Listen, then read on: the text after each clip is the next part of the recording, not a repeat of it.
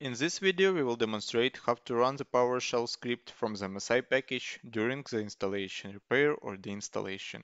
For this, we will use PaySuite application packaging solution. You can get a free trial at paysuite.com. Let's open the MSI package in editor. Select Menu, Open, and choose an MSI package. First, we need to import the PowerShell script to the package. Open the Package Designer, Files and Folders tab, and select Import Files from the context menu of a folder where you want to import the PowerShell script. It could be any folder. Then click Add, select Files, and select your PowerShell script. Complete the wizard. We recommend using the default settings. The second and the final step, we have to add the custom action that will run our PowerShell script. Go to the Package Designer Custom Actions tab and click Add Custom Action.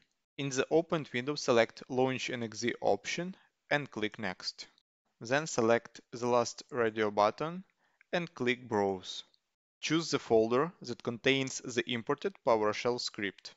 In the command field, enter the following command: PowerShell.exe -execution policy bypass -file name of your script.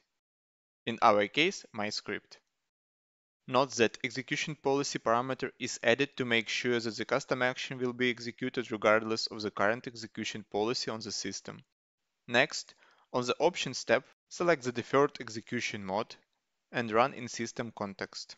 From the return processing option, select an asynchronous execution that waits for exit code at the end of the sequence, and click Next. Select any available option below the Run after install files. Additionally, you can specify under which conditions your custom action will be run: on install, repair, or uninstall. After that, click Finish. Here is our created custom action. That is all what we need to run the PowerShell script. To save changes, select Menu, Save. Thanks for watching.